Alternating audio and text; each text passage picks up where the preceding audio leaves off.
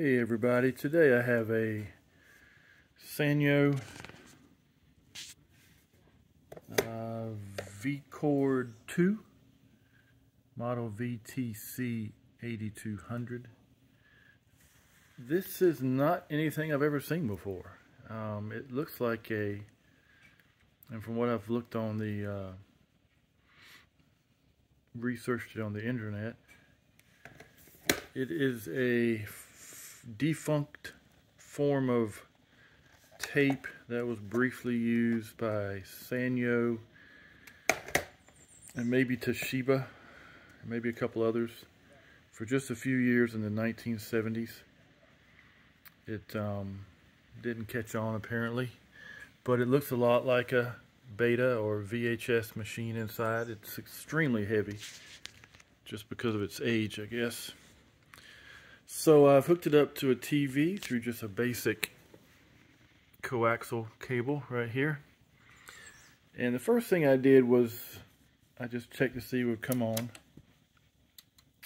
which it did.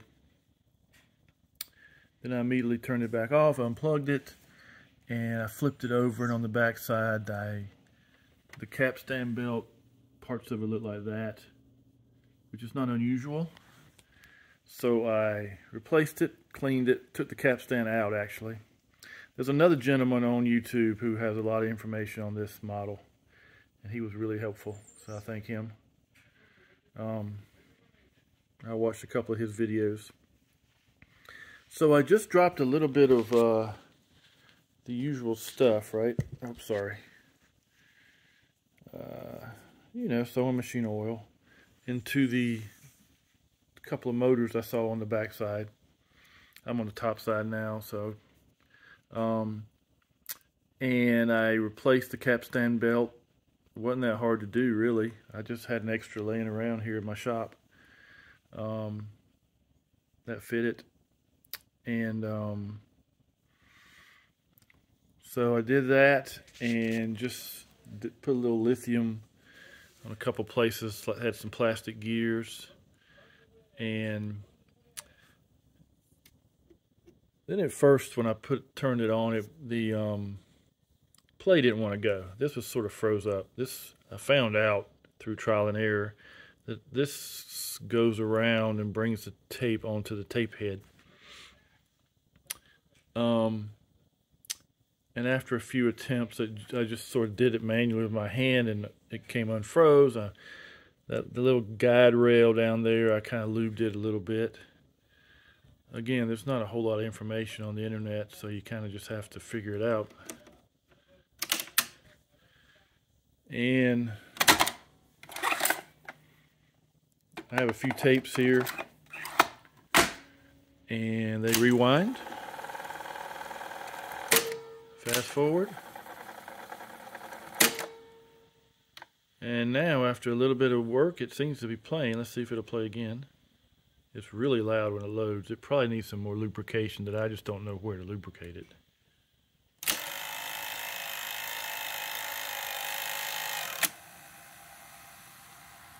And let's see the screen, and here it comes.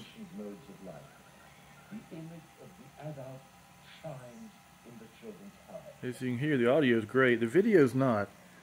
No matter what I do to the tracking slide here, it just won't quite get good picture. I can make, that's about as good as I can make it. I can make it so that it's a little fuzzy at the bottom, a little occasional distortion in the middle, and that's about it. As you can see, it's whatever's on this tape is playing in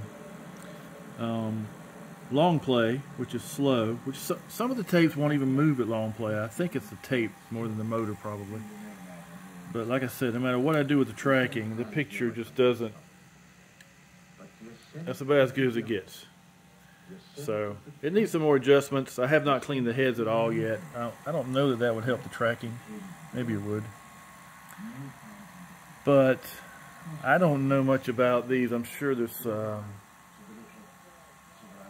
this is probably all I'm going to do to this, and maybe find someone else who is more knowledgeable. So it's kind of cool. It's got the old standard 13 channel tuner I remember when I was a kid. So anyway, pretty neat. I thought I'd show it to you. Thanks.